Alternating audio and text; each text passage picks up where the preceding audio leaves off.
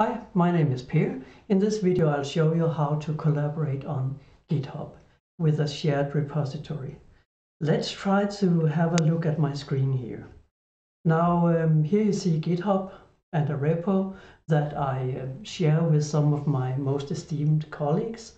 It was initiated by Morten, as you see here, and you can see that all of us contribute to a certain extent to the code. I have the minor share here, you can see, and my colleagues has a major share. But you can collaborate on GitHub, and if you want to do that, here I want to go to my own repository. If you want to collaborate on a repository, you have to make sure that you're logged in. You can check that up here. If you're either avatar or your image is up here, then you're logged in.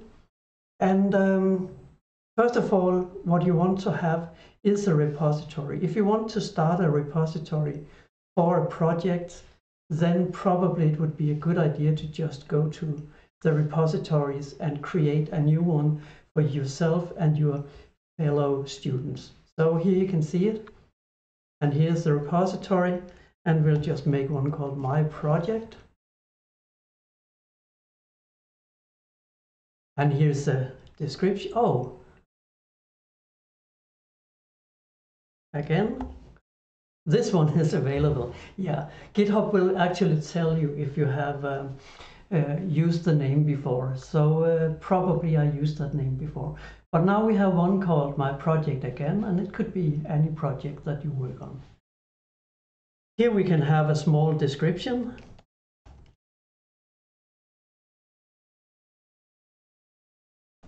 And then as soon as this has finished, you can choose whether you want to have a README file. I always think it's a good idea to have that. Gitignore could also be a good idea. It's like if you have some files that you would like to ignore. In this case, I don't create it, but I'll just create the repository right away. Now you can see that the repository has been created. And in order to get the code on my own system, I could go in here in the code and click on this icon, or simply copy this URL. And then you can go to your GitHub Desktop. If you go in there, you would have to click on this Add button.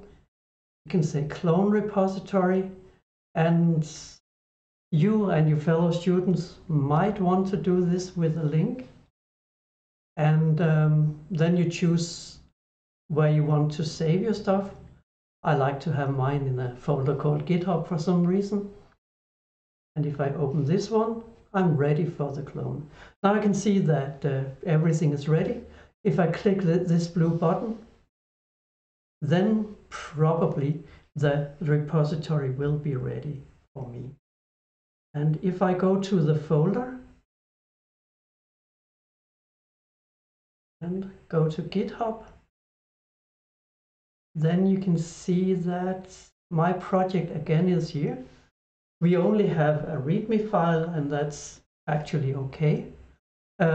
If you use GitHub Desktop, the program will kind of look at your code in the background. So whenever changes occur, you can actually go in and do stuff with it. Just for an example, I'll create a few files, and I'll do that in a fast way.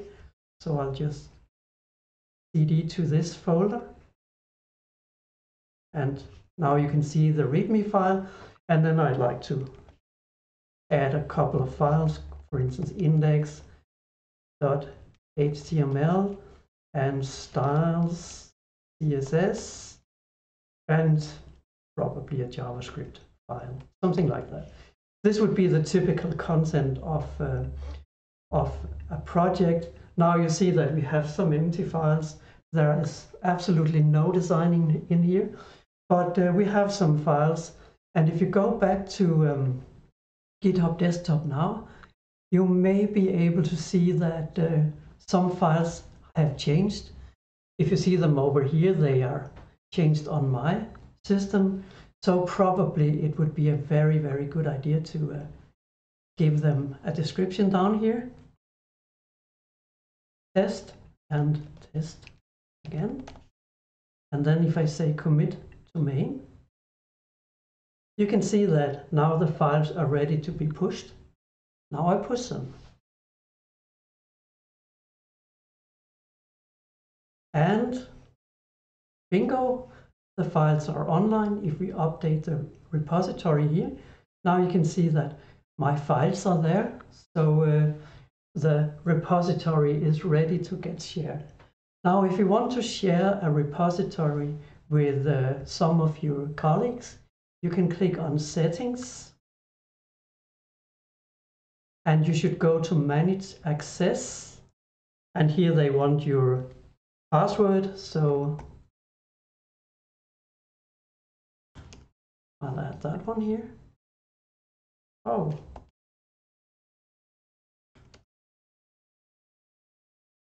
That was the correct password. Yeah, I don't use it every day, so but in we are, and here you can actually manage access, invite a collaborator, and here you can just write the person's emails.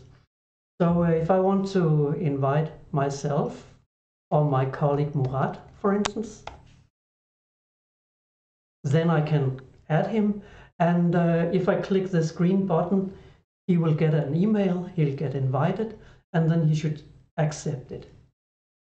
As soon as my colleague has accepted this invitation, he will be able to create a clone of the project, and it's done in exactly the same way as I showed you on in the beginning of this video. He would have to copy the code you see here. He would have to open Github Desktop, say I want to clone a repository, and then he would enter the URL here. And you can see that I have it already, so I won't do this again. But then he would have to push, and then he would have a copy of the files. And now he would be allowed to push and pull files as the work goes on. Okay, that's it. Thank you for watching. Now you know how to clone a repository, share it with a fellow student, and if he or she wants to have a copy of the code, he should make a copy of it and clone it to his system, and then all of you would be able to work together on the code base. Good luck with this work.